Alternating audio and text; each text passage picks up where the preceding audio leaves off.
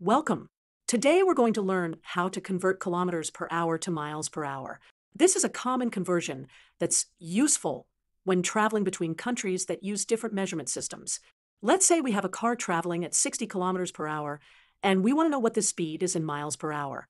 This is especially useful when driving in a country that uses a different measurement system than what you're used to. To convert between kilometers and miles, we need to know the relationship between these units. 1 kilometer is equal to 0.621371 miles. This is our conversion factor.